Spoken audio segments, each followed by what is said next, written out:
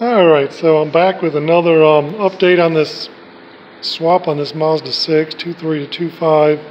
One thing I wanted to mention, it's in the forums, if you check the Mazda 3 forum, good information on this, but the cam timing cog on the intake cam that the cam sensor reads off of, on this engine and on the Ford engine are the same. I've got the timing tool in here, but they're the same same wheel, indexed the same. They use the same 3-pin cam sensor. But if you have a 05 and older Mazda 6 or Mazda 3, it's a different wheel. This is a 5 or 6-pin or 6-leg wheel, and the older ones, 05 and older, have a 5-leg wheel on them, and they also use a 2-pin cam sensor. So I forgot to mention that when I did mine.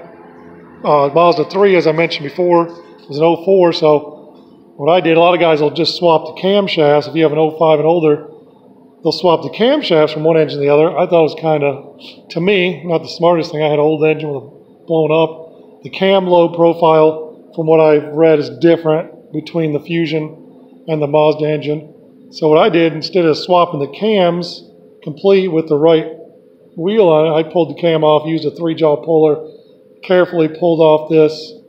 Here I indexed it first. I checked with I kind of used what I used was I stuck a 120 volt outlet cover in here, kind of was curved and rounded when it was on top dead center, and stuck it over here to where it went underneath the one leg that was on the side on the Mazda 3 engine, kind of scribed it with a marker.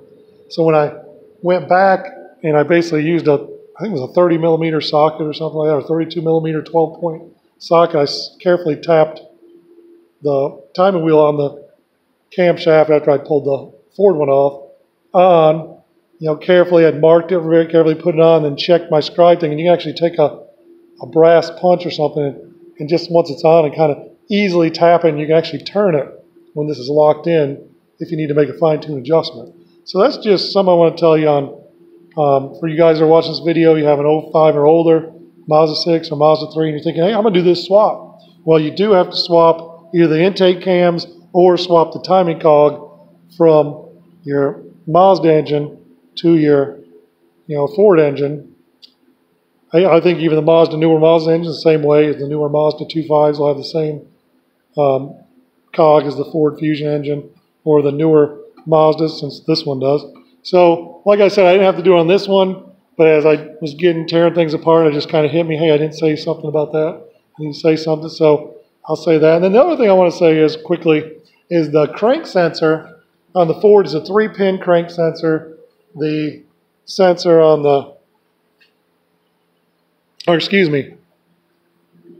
a 3-pin sensor. The one on the Ford is actually a 2-pin sensor. So, again, that's something's got to be changed. The Mazda has a 3-pin connector, at least on this Mazda 6. I can't remember what my Mazda 3 was like, but this 07 Mazda 6, as you can see, has a 3-pin connector. I think you can see it. But, and this is a 2-pin connector. So they're different sensors, so these will have to be swapped over, which when I got the timing cover off anyways, I'm just going to swap it. So I just want to give you that update on that, and keep tearing things apart. Found some nice metal. You can see the metal pieces that came out of the pickup tube on this thing all over the floor where it spun a rod bearing. Looks like number 3. I'm thinking I couldn't see it under the balance shafts, but the other 3 look good. And number 3 is what spun on my Mazda 3 also. Seems to be common. But anyway, just wanted to give you that update, and I'll post some more if I think about it.